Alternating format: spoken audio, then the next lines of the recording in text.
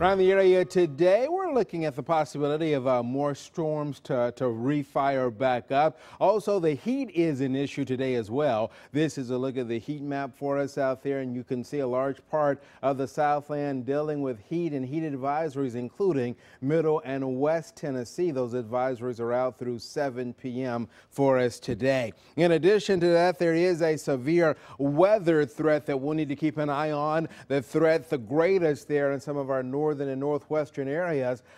Wind and hail, heavy lightning, some of the biggest concerns for us out there. I don't think this is rain everywhere. Not everybody will see the rain, but the threat is there, so we'll continue to keep an eye on that for you. Here's how Exact Track plays it out. The morning rain dies down, but it has left now a boundary, and that boundary helps to be the focal point for a few more showers and storms. Again, Exact Track didn't have rain everywhere, but the air mass is so juicy, my friend, so where there is rain, it's going to dump a lot of it out there in some heavy downpours. Overnight, we'll leave in about a 30% rain chance. Front coming in here tomorrow. So as the front comes through here, it's going to give us a few scattered showers and storms. That front will sag just south of the Volunteer State.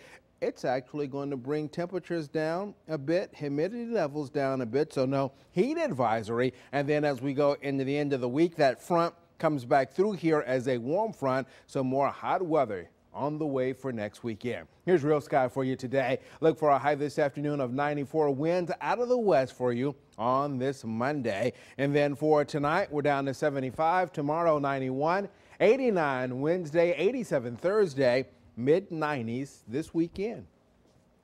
Our weather artist today from Carroll, Oakland. That's over in the Lebanon area.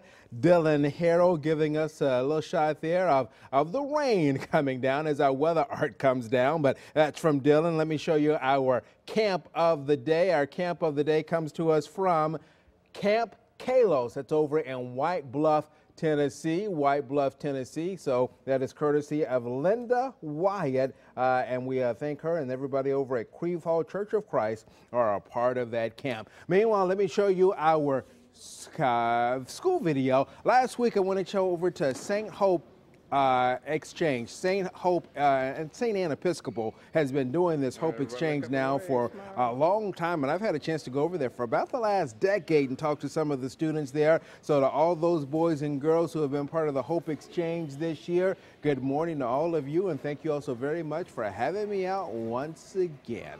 I'm Lelan Statom. Thank you so much for stopping by NewsChannel5.com. Hope you have a fantastic day.